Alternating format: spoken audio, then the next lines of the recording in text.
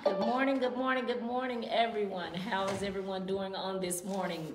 We thank God for a beautiful Sunday morning. He has given us a day that is loaded with brand new mercies and full of benefits. Full of benefits. We thank God for his blessings on this morning. Thank God for each and every one of you who are here in the sanctuary. Those of you who are joining us by way of Zoom and Facebook, and those of you who are, I think I covered it, didn't I, Pastor? I think you did. Okay. Good morning. We praise God for his goodness, and we thank God for another Sunday morning. We are grateful that the Lord has blessed us to be here. He allowed us this wonderful opportunity to come and to worship and to praise him. I'm thankful that the Lord kept us through last night, kept us through last week. Man. We realize that we are a blessed people, and we are thankful for the blessings of the Lord. Let's go into a word of prayer. I'm kind of dealing with a little allergy here, it look like, so if I sneeze a couple times, y'all just excuse me. We'll try to make it through the prayer, hopefully without sneezing.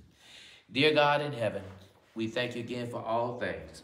We thank you for your many, many blessings. We thank you, God, for this opportunity and this privilege to be within your house again. Lord, you've been so good. You've been so kind. You watched over us while we slept in our beds last night. You didn't let the robbers or the murderers come in. You didn't let our houses catch on fire.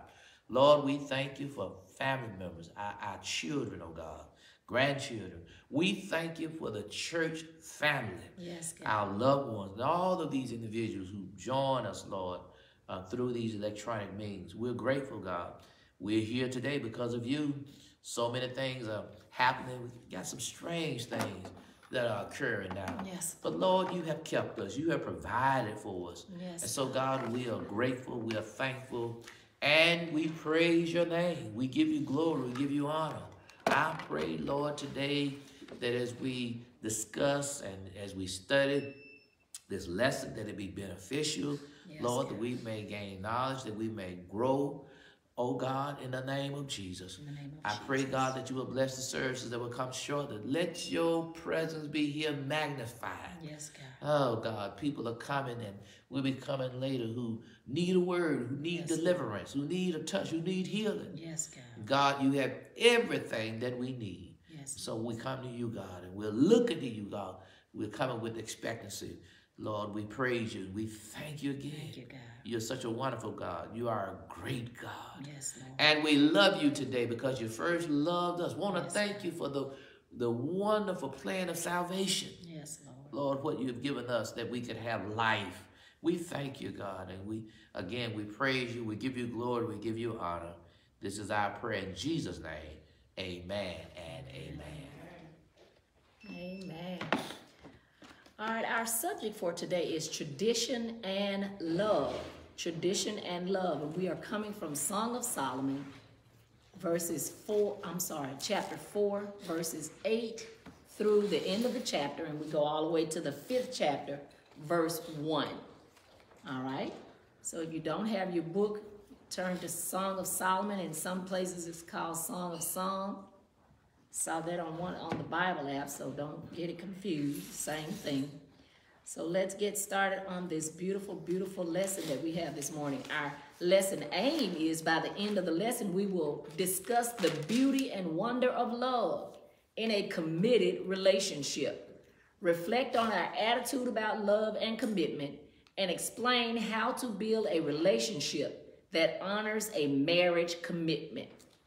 All right, I'd need for today's lesson to know that Song of Solomon represents a timely message about marital relationships. All right, and Bible application to reflect on modern attitudes about love and commitment. Now that's enough. That's a lot to even reflect on, because modern attitudes about love and commitment are in most cases erroneous. They are tainted by our culture. And our culture says to us, you don't have to marry. Our culture says to us, You can make it on your own. Our culture says to us that no man is faithful. There are a lot of fallacies. There are a lot of myths that our culture gives us about marriage. And so it is so important for godly people and churches. We have to discuss this in the church. We cannot shy away. We cannot afford to shy away from these types of conversations, because our families are in turmoil right now, and they are the very fabric of this nation. So we have to deal with subjects about family, subjects about love. So let's delve right into this, Pastor. You got some background for us? Yes, this is a very unique lesson, and I was listening to you when you said that there are subjects that we must address in the church. This chapter, believe it or not, it deals with sex. Yes, yes. That's what it really deals with. Love, the relationship, and then sexual desires and so forth. The Bible is a very comprehensive book. It covers everything, really, that you need. And I want to go back to what you said. We must address this because when we were children, the church didn't talk about this. Yes. You didn't even say the word sex. Some other words that are in this particular chapter, you didn't say it. It's certainly not in church. But we've got to the point now where we must, as you said, address it because of where the world is. And let me say this too. I was reading where one commentator said that the Song of Solomon, which is a love story, the church many years ago looked at the interpretation was not so much as being about the marital relationship, but they thought that this book was written really to show the relationship between Christ and his bride. You can use it in that light, but actually theologians today, and I agree with them, this is actually a love story that is actually teaching what should be between a husband and wife. Now, Solomon wrote this book, and Solomon, I said this before because we've looked at passages from Ecclesiastes last Sunday, before then Proverbs. He wrote all three books. It is believed that he wrote the Ecclesiastes that we studied last Sunday in his older years, toward the end of his life. Proverbs, when he had become a mature man, the middle part of his life. But this book here, Song of Solomon, is believed he wrote it when he was a young man, because it starts off as a courtship, all right, as a courtship with the Shulamite woman, and then it goes into the engagement period, and then actually to the marriage and the honeymoon night. Actually, is what chapter 4 going and chapter 5 is going to deal with. And so the question may be, didn't Solomon have a lot of wives? 700 wives, 300 concubines? Yes, he did. But perhaps, and I really believe this may have been his true love. This may have been his first wife, actually. May have been his first wife, his true love. Now, later on in life, he allowed the enemy to deceive him. And you got to be very careful because those 1,000 women, he married many of them for political reasons. Mm-hmm.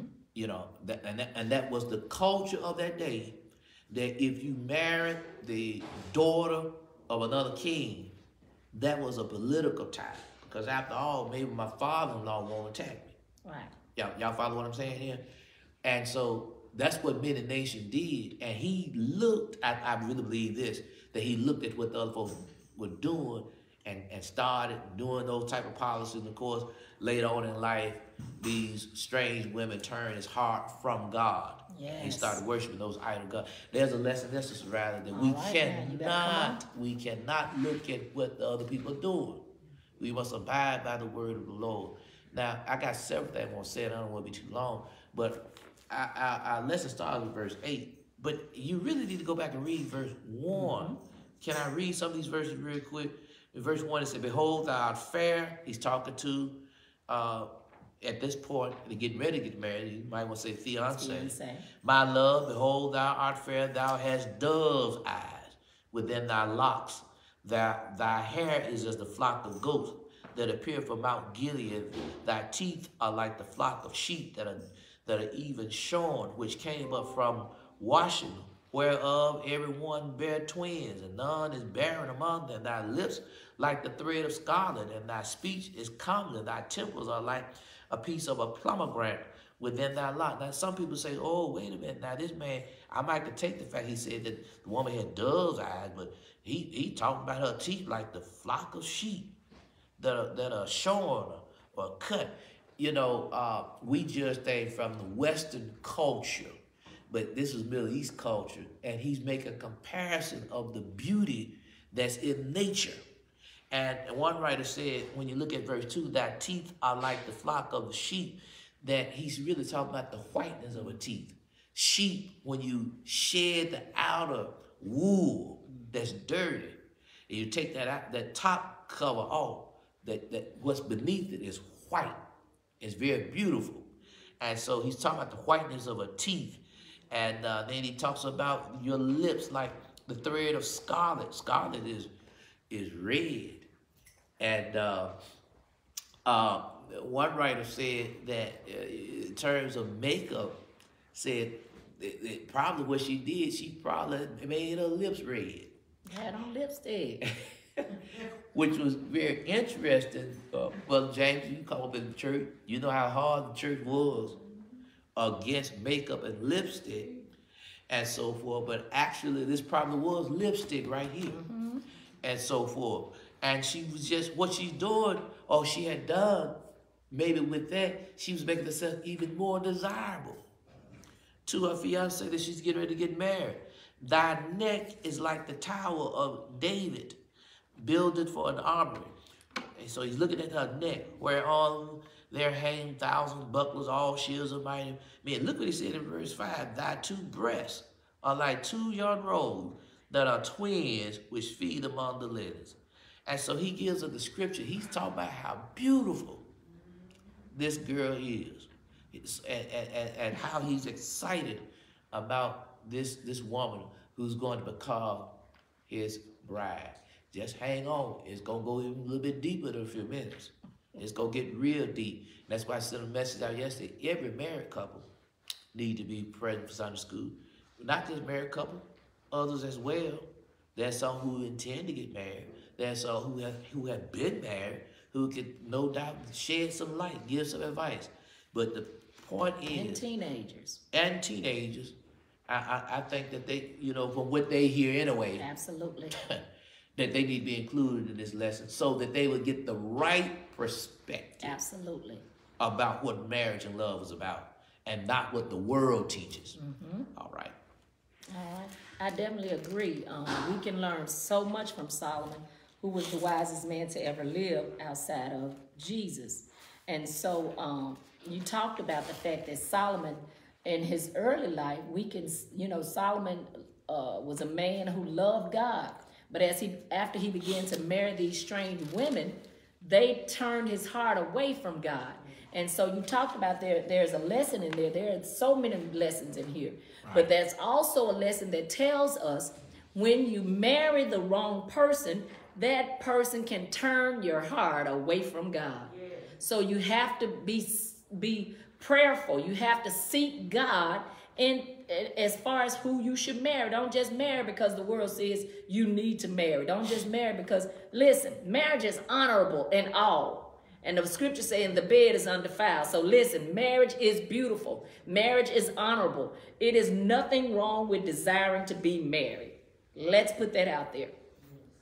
There's nothing wrong with desiring to be married. And let's go ahead and let me put this out here, Pastor. I don't know now. You might not want me to put it out here. But there's nothing wrong with sex inside of marriage. And so we need to deal with it. We need to talk about it, because I can remember we had a seminar back here, Pastor. And I can remember so plainly, it was an awesome seminar. We had some younger people in there. And, you know, as we began to discuss different things, I'll never forget one of the young men made the statement. It's so disturbing, but I want to say this, Pastor, because he made the statement, y'all nasty. And I want to say this because what we need to realize is that sex, the world has taken sex and they have made it out to be something that God never intended. Amen. Sex is not nasty. Amen. Sex is beautiful. God has given it as a gift for husband and wife. And so when you take that gift and you misuse that gift, you abuse that gift and all manner of evil, then you are looking at it from the worldly eyes and what the world has done with it. But we need to know that God intended this gift for husband and wife, and it is beautiful in his eyes. So let's just go on, let's put that out there, Pastor. They'd be surprised at what some of even our older people would say who understand this subject. The superintendent, Walter S. Dixon, we call his name a whole lot. He's a dear person to my family, to my heart. And he's 101. But in his 80s and 90s, he was sharp on this subject. Because the question came up in one of our convocations when we had a class dealing with some of this as a subject and how to deal with it in local churches. The question came up about how should you dress when you go to bed, you know, romantically, if y'all read between the lines and so forth. You know, some people teach that even then you're supposed to have your part of your body covered, lights off, you're not supposed to see. Superintendent Dixon got up and said, no. He said, you need to be able to see. Then he went for, you need to be able to see where you're going. That's what Superintendent Dixon said. And he's an elderly statesman who was just corrected what people were saying, some people in the church who had a misunderstanding and maybe not have ever really studied this book. All right. All right, so let's go right into our first outline, Invitation to Love, Song of Solomon, chapter 4, verses 8 and 9. Song of Solomon, chapter 4, verses 8 and 9, and it reads, come with me from Lebanon, my spouse. With me from Lebanon, look from the top of Amana, from the top of Shinir and Hermon, from the lion's den, from the mountains of the leopards. Thou hast ravished my heart, my sister, my spouse. Thou hast ravished my heart with one of thine eyes, with one chain of thy neck. All right, so here, Solomon is calling out to, as we would say, his fiance, the person who he was betrothed to marry. And he calls her out of Lebanon, which is, of course, a very beautiful place. He talked the country, which is a very beautiful country. All right, it says that it's the north of Israel. All right. He talks about Shinir and Hermon, which are mountain ranges extended into the Lebanon and includes Mount Amana. Now, I saw where the author talked about, or the writer talked about, she apparently lived a distance from him. That's what this author. Yeah, that's what I said. The commentator said she apparently lived a distance from her, so he was calling her from him. And so he was calling her to him. The mention of lions and leopards paints a picture of danger, mystique, grandeur, and power. He is saying that his beloved is inaccessible to him. In his mind, she might as well be at the top of a distant mountain. He wants her to be closer. That's what our commentator says. Yeah. But now he references her as his sister. Now, we must understand that that was a common expression of romantic affection during this time, during the ancient Near East. So she is his wife. She is, because even as we remember when Mary was espoused to Joseph, she was still considered his wife, even though they were going through the period where she was promised to him and they had not consummated the marriage. So I would assume that some of the same things are going on here. Yes, from the point of the commentator here, and I want to give you another view from another commentator in a minute. All right. But yes, you're correct in that in the Jewish culture, the engagement period was 1 year. But when you became engaged, you were considered as husband and wife. And you're correct, the marriage is not consummated. The male yet lives in his house. Most of the time he's preparing a place for his new bride. And of course the bride or the fiance, she stays with her parents. Now, this author seemed to think that there's great distance between the two, and he just desires to be with her. But then I was reading where David Jeremiah, he takes another take on this. He believed that they were together, I guess, kind of like we're getting ready to get married, and he wants to travel and see all these exotic animals and see the beauty of the mountains and see all these wonderful things. So there's some differences of what people think as to whether there was distance between the two at the time, or that there was that he just desired that they do what? That they travel. You know, they're getting ready to get married. This is getting ready to be an exciting time. And so what do young couples do when they marry? They usually go away somewhere. And they want to go somewhere where it is very beautiful, where it's very nice. Now, I can see that for the second part, with me from Lebanon, look from the top of a manor, from the top of these mountains. But he plainly says at the beginning, come with me from Lebanon, which seemed to indicate that she lived in Lebanon. Yeah, it does. It does. I would just give you the other view. Gotcha. There are different views. And I guess in this sense, if you choose to go with what David Jeremiah said, it's okay. It's not going to take away from the central message of this text. Look at verse 9. He said, thou hast ravished my heart. Thou hast ravished my heart with one of thine eyes, with one chain of thy neck. So he begins to look at the fact that I see where one person said, I am hopelessly in love with you. Or somebody else, another person said, you drive me crazy. But what we see here is he said, you have captured my heart with the beauty of your eyes. And he talked about one eye, just one of your eyes, so you can only imagine what both of them are doing. So he said, in other words, you have taken my heart. You have ravished my heart. And with the chain of that neck, as Pastor talked about earlier, he said even her neck is beautiful. He talked about her neck being long. And he talked about her neck being long. And so he's just spelling it out for her, the things that he loves about her. All right? That's all I got for right there, Pastor. You got any more? No. Okay. Got it.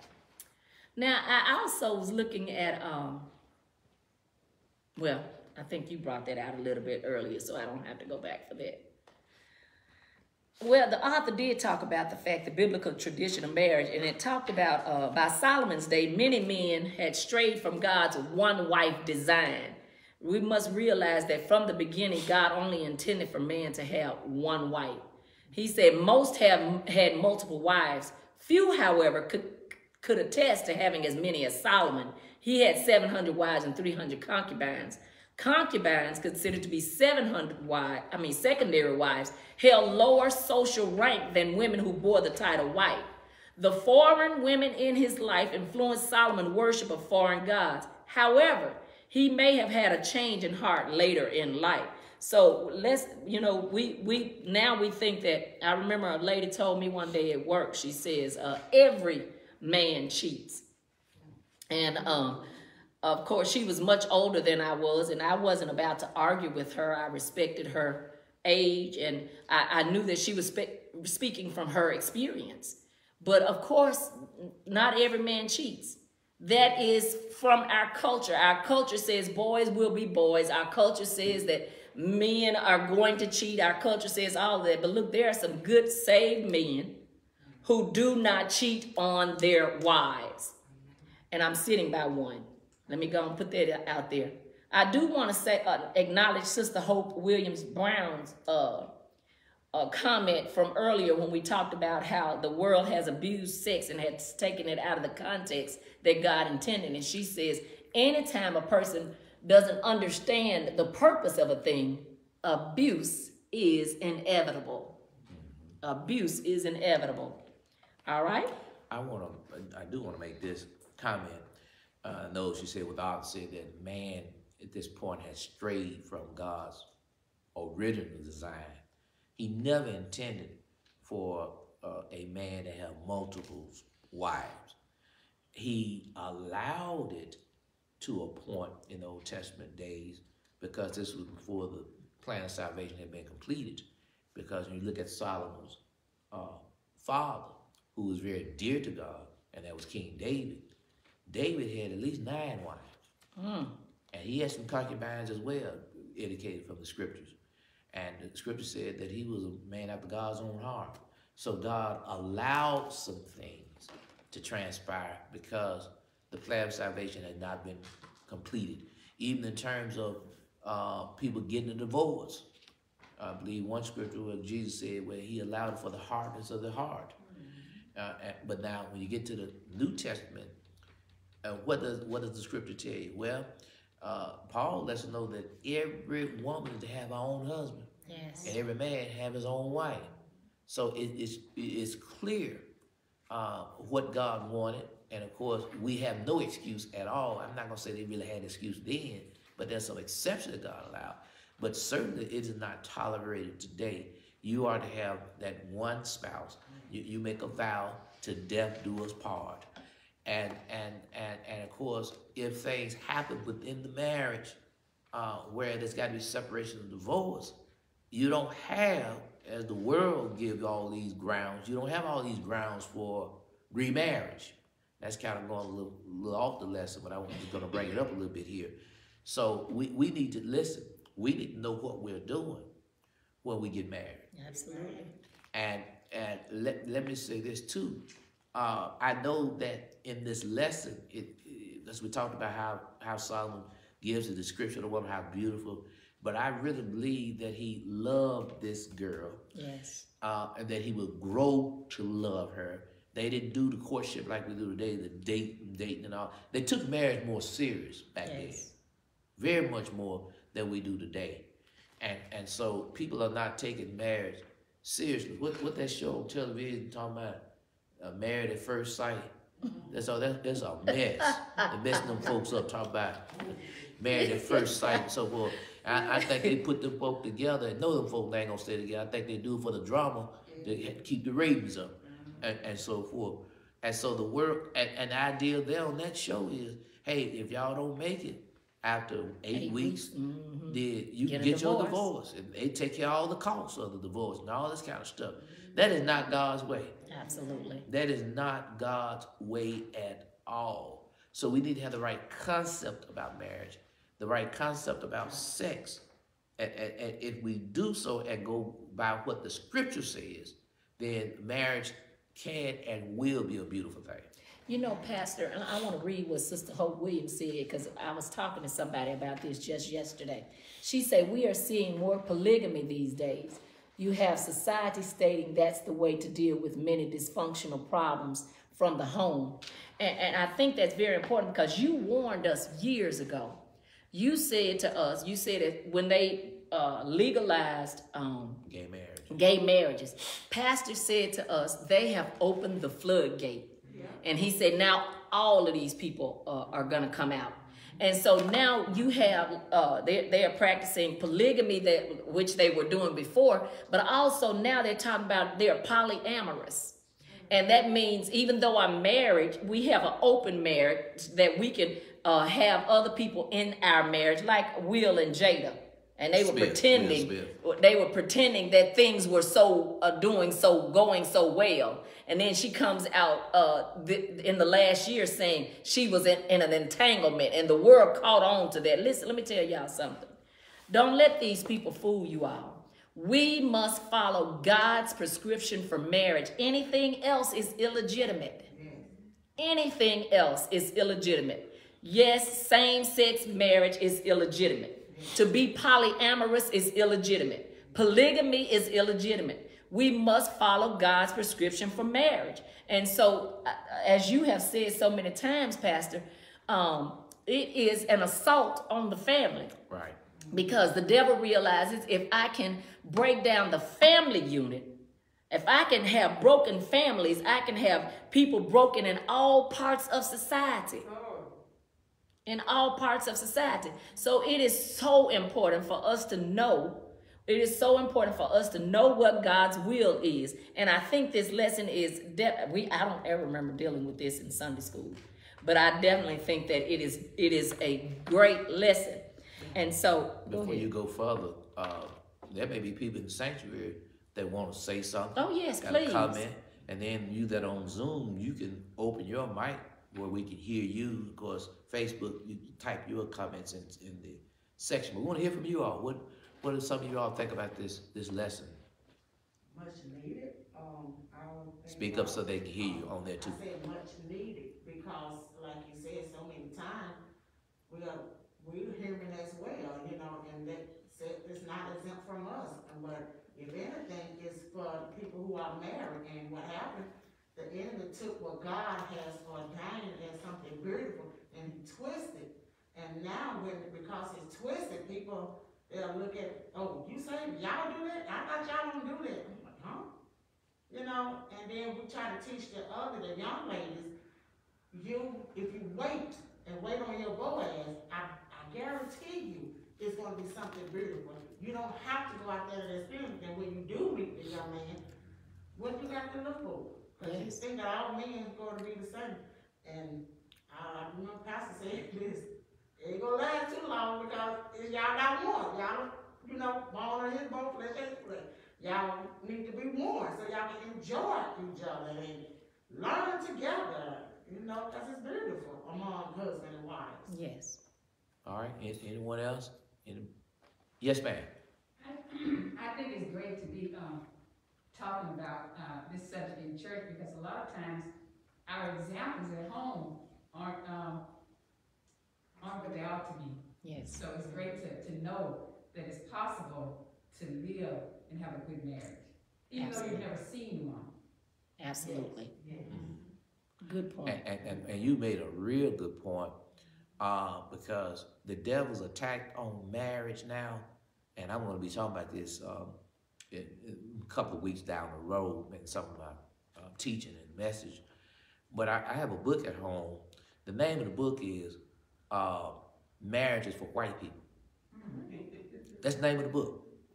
And it's directed more toward the black race because the percentage in our race, I think we have the lowest percentage out of all the races in America when it comes to marriage.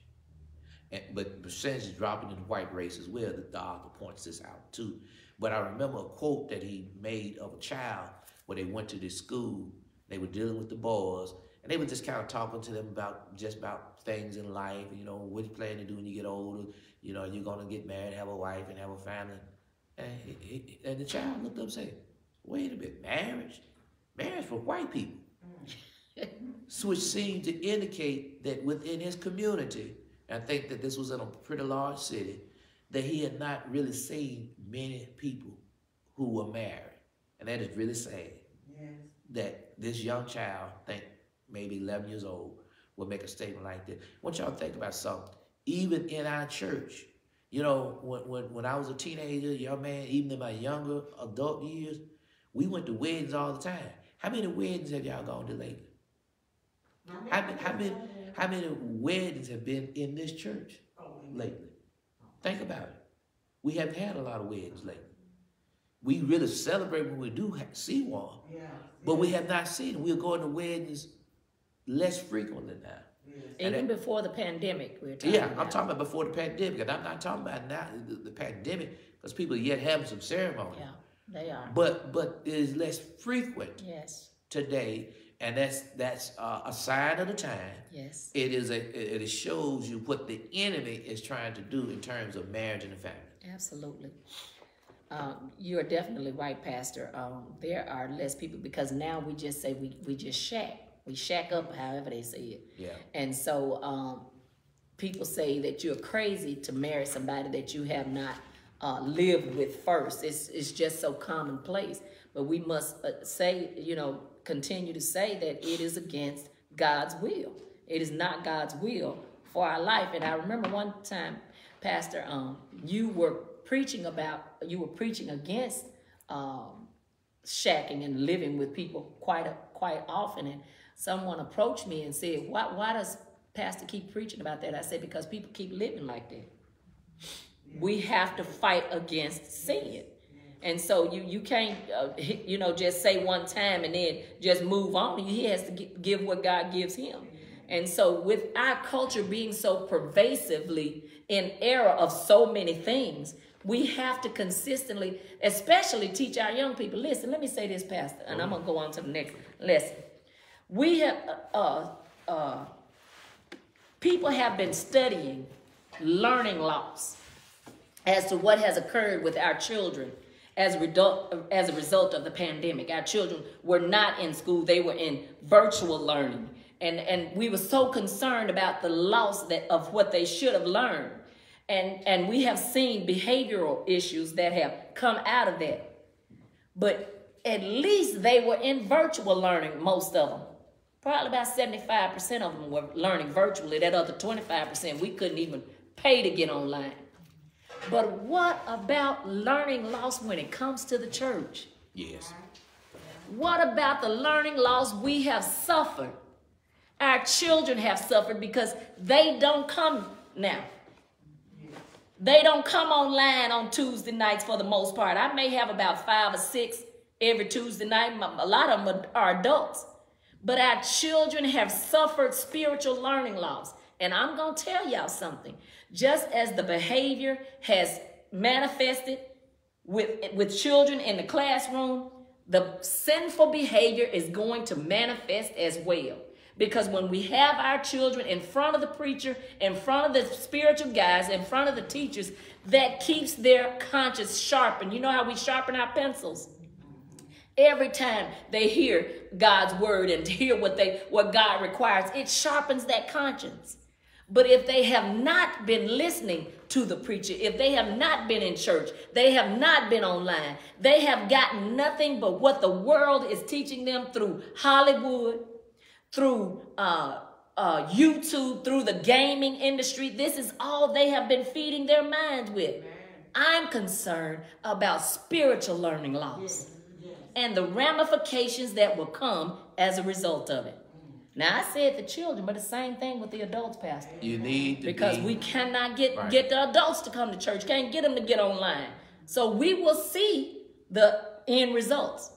Just watch. Yeah, it's coming. That's an excellent point that you're making, because even if a person, and you were using the children, but even for adults, even if a person doesn't have a testimony of being saved, and they may do certain things, there are some things because of the teaching and their respect for the church and respect for the word of God, there's something many people who are around the church who are listening won't do. It becomes a part of their lives. I know many people who have come up in the church, my age and younger, who don't have a testimony of being saved, not saved, but there's certain things they just won't do because they were taught better. And that's important. Absolutely. We want them to be saved.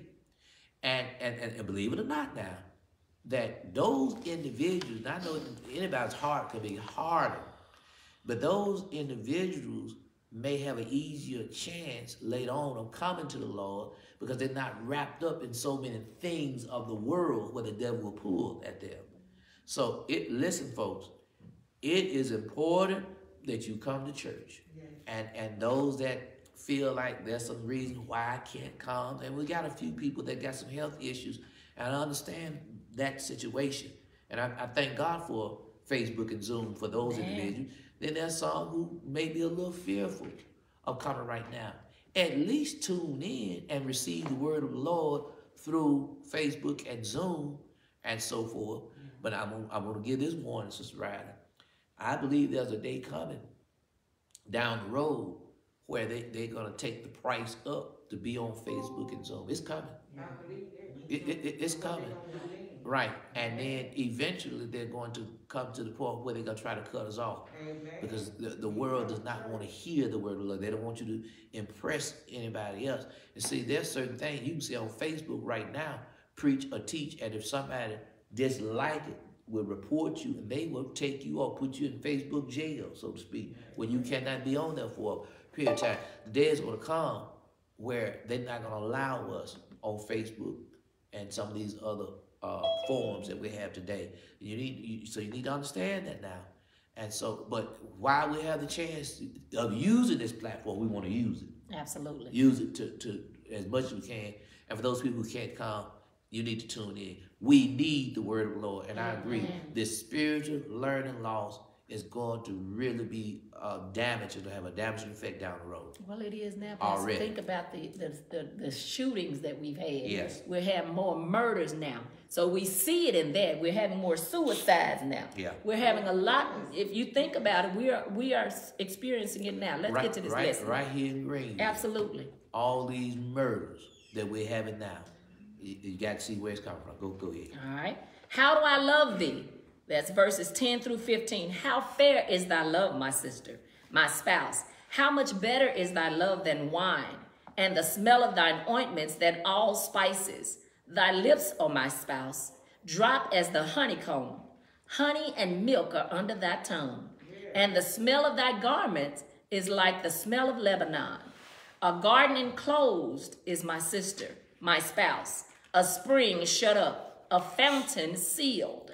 Thy plants are an orchard of pomegranates, with pleasant fruits, camphire and spikenard and saffron, calamus and cinnamon, with all trees of frankincense, myrrh and aloes, with all the chief spices, a fountain of gardens, a well of living water, and streams from Lebanon. So here, Solomon really goes deep here. He uses metaphors. That's why I say Shakespeare doesn't have anything on Solomon now. Yeah. He uses these metaphors. He compares her love to wine. He compares the way that she smells to ointments and spices. He says that her lips drop honeydew or honeycomb, and honey and milk are under her tongue. And I was reading where the author said honey and honeycomb are highly prized luxury items in the ancient East. Milk and honey are common expressions in the Old Testament used to indicate fertility, prosperity, and an abundance of the best things in the ancient world. So she has the best of the best right there in her lips, in her eyes, in her, even her body, the way she smells. He goes on in verse 12 and 13 to talk about her garden being enclosed and a spring shut up, a fountain sealed. Here he is hinting toward her virginity. So she is a virgin. All right. Thy plants an orchard and pomegranates. Pomegranates are an edible fruit slightly smaller than a grapefruit with a reddish color. Inside its thick skin, the writer says, are roughly 600 arrows, seeds covered with juicy pulp. So he begins to break down what each one of these fruits are. And then when you read the description of each one of them, Solomon says that this is what he sees in his beloved, in his betrothed. All right? He goes on to talk about, I noticed 3 of the frankincense, myrrh, well, 2 of them. I think gold was the one that was added when they took these, when the wise men took the gifts to Jesus. So he even makes mention of these. So it is just a beautiful sight as he expresses the love that he has for her and what he sees in her. Yes. Go ahead. That's what I got for that one, Pastor. You got it covered. Beautiful illustration here. These fruits that he's used to describe his, well, by now we're really at the marriage point, really. And yes, she was a virgin. That's indicated by verse, what is that, verse 12, a garden enclosed is my sister, my spouse. Spring shut up, fountain sealed. So he would be the first person that she has been would be with in that manner to consummate the marriage. Verse 15 is another reference, a fountain of gardens, a well of living water. Garden here is not like today we think about a garden in our backyard where we trying to grow some cucumbers and some peas and so forth. More like a but park. more like park. a beautiful park. Mm-hmm. You know, even when Jesus was there, the Garden of Gethsemane, it was a place with, I think, trees and orchards and so forth. So it's a park. So he's describing and he's excited about this marriage and the time he's going to spend with his new bride. And I want to talk about the fact that she had saved herself for marriage. Good point. Because in our culture, we act like that is impossible. And I will admit that, considering the fact that TV bombards our young people with images and all types of ideology about sex, music bombards our young people with ideas about sex as they sing about it and they have misused it. But listen, let me tell you something, young people. You can and should save yourself for marriage. Not just the females, but the males as well. Right. God intended for you to save yourself for marriage. And when you do so, you can enjoy the fact that this is the only person I have ever been with.